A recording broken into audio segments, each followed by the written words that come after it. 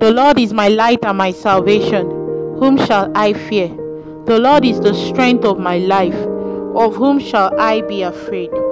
When the wicked, even my enemies and my foes, came upon me to eat up my flesh, they stumbled and fell. Though a host should encamp against me, my heart shall not fail. Though war should rise against me, in this will I be confident. One thing have I desired of the Lord, that will I seek after, that I may dwell in the house of the Lord all the days of my life, to behold the beauty of the Lord, and to inquire in his temple. For in the time of trouble he shall hide me in his pavilion. In the secret of his tabernacle shall he hide me. He shall set me upon a rock. Now shall my head be lifted up above my enemies round about me. Therefore will I offer in his tabernacle sacrifices of joy. I will sing, yea, I will sing praises unto the Lord.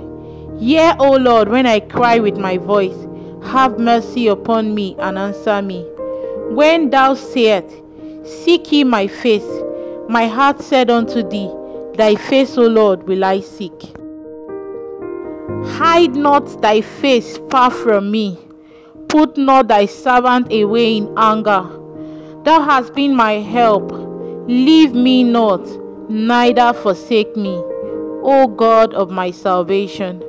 When my father and my mother forsake me, then the Lord will take me up.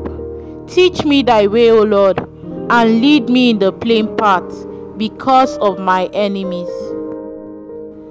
Deliver me not unto the will of my enemies, for false witnesses are risen up against me, and such as breathe out cruelty.